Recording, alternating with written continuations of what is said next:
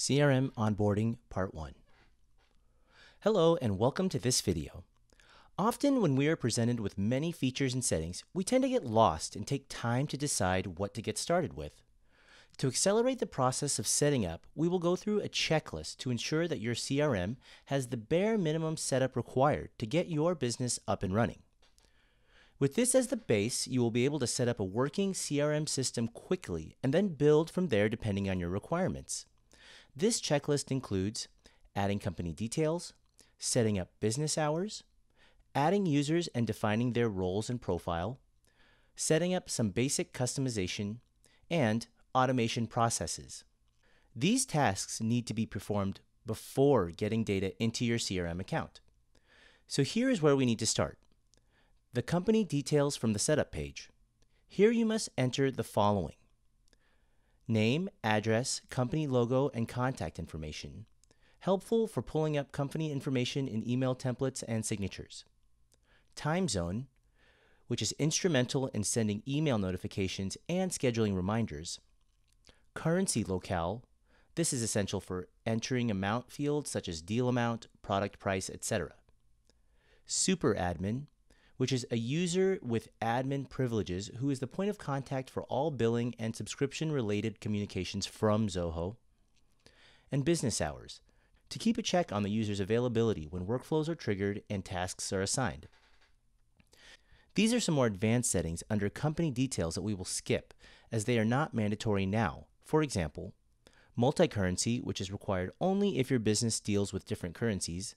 Fiscal year, which is essential in determining the forecasts. Hierarchy preference, which is set to role hierarchy by default and can also be set to reporting hierarchy. Based on the hierarchy, CRM data is accessible and shared among users.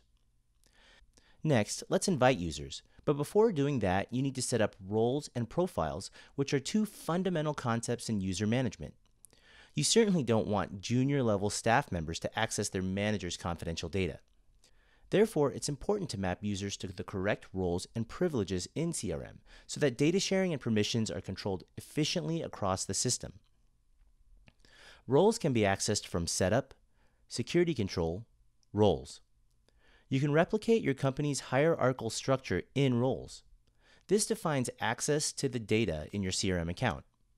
Here's a sample role hierarchy with CEO, sales managers, sales reps, and sales assistants. Now, according to this hierarchy, the CEO can see everyone's data as they occupy the topmost role in the hierarchy. The sales managers can see the sales reps and sales assistants' data, but not the CEO's data. Profiles can be accessed from Setup, Security Control, Profiles. It's a collection of permissions that gives users the access to different features in CRM.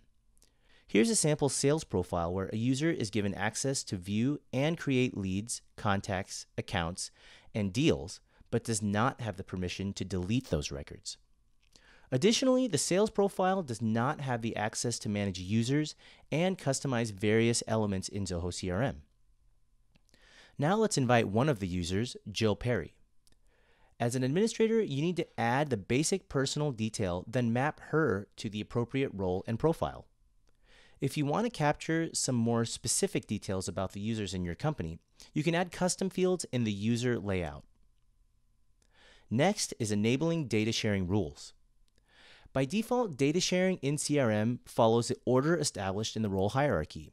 For example, consider this role hierarchy: CEO, sales managers, sales reps, assistant. According to this default setup, sales reps can see the sales assistant's data, but not that of the sales managers or the CEO. However, assume that you must overrule the role hierarchy because of some unique requirements. For example, sales reps shouldn't access any of their manager's data except for leads. To address this, the administrator can configure data sharing exceptions to the role hierarchy. Exceptions can be of two types: module-level exceptions using data sharing rules under Security Control. If you wish to share an entire module with a user in a junior role, you can write data sharing rules like this: record shared from, record shared to, and the access type. Record-level exceptions. If you wish to share only a few records with individual users, You can use the Share option from the Records Details page to provide full access, read and write, or read-only access. Note that the user needs the Share permission in the profile to perform this. Now let's take a look at the access restrictions for the Zoho CRM account. Zoho takes privacy and data security very seriously, and your data is secure on our servers. In addition to our stringent security measures, we also allow users to configure their own security settings in their Zoho accounts. Here are the top 2 settings that you can immediately set up in your CRM account. Allowed IPs. Let's say you want your team members to access the CRM only from your office and would like to prevent logins from other places. You can configure the IP addresses from which logins are allowed. When a user tries to sign in to CRM from any IP address other than the one set up, CRM will restrict the entry. Two-factor authentication. TFA adds another layer of security to your Zoho accounts. Once you enable two-factor authentication, in addition to your regular account password, you will be prompted to enter a one-time password to log in. This one-time password can be received as an SMS on your phone or via Zoho's OneAuth application. Once these are set up, you can move to some basic customizations and automations. Customizing modules. While Zoho CRM is designed to accommodate most of the generic sales needs of an organization, the default setup may not be enough at all times. Each company comes with a unique set of requirements, so it is advisable to work on some basic customization before you import your data.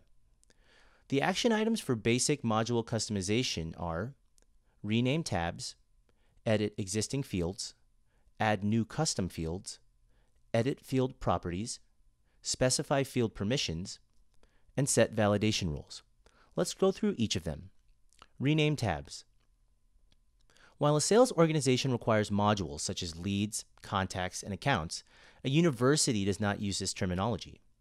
The equivalent of leads for them could be applicants, and successful applicants who have enrolled will be converted to students. Edit existing fields. The lead status field may have to be edited as applicant status to reflect the applicant review stages at Zilker University. Similarly, you can rename and edit existing fields and trash the ones that you don't need. Add custom fields. Zilker may require a whole bunch of new fields to be added to their applicant's module apart from the ones that exist. Here are some of the most commonly used field types and examples of their use in the context of Zilker University. Single line field, applicant enrollment ID. Pick list field, that would be department. Lookup field, that would map to courses. Currency field, we would use that for application fee. Date field, we'll change that to date of application. When you edit the properties of a field, there are a bunch of options that are useful. We can go through some very useful ones. Edit field property and use this one to mark a field as mandatory. Do not allow duplicate values helps you to mark a field as unique. With this, you can prevent duplicate records in your CRM. For example, email address, passport number, or social security number are examples of unique values that can help you prevent duplicate records. If you have enabled GDPR compliance settings, this option can help make the field sensitive. You can specify permissions for users at the field level too. For example, consider this field called Student's Total Score. This can be edited by professors but can only be viewed by office admins. So you can specify read-write access for the professor's profile and read-only access for the management staff profile. Set validation rules for any key fields in order to ensure that the CRM arrests any kind of unacceptable data, even as it's being entered into the CRM.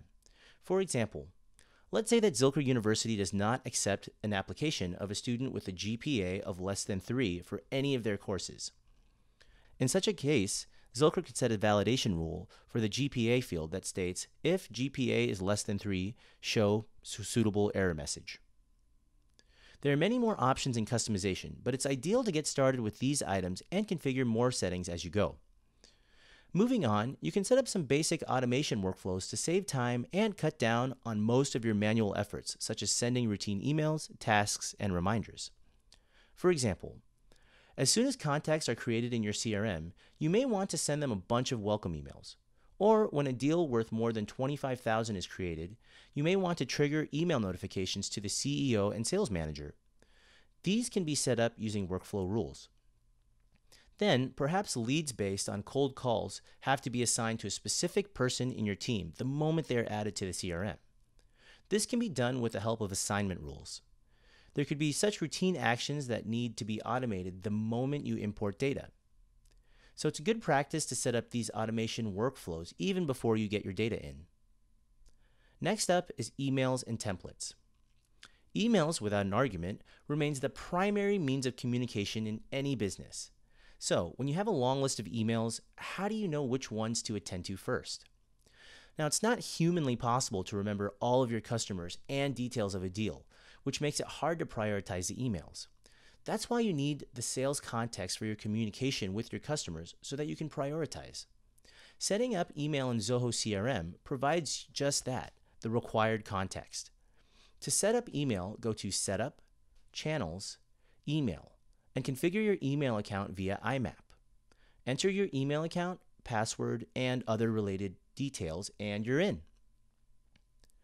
With your email account configured under the Email tab, you can now send and receive emails from CRM and add follow-up sales activities from the same tab with absolutely no need to switch between applications.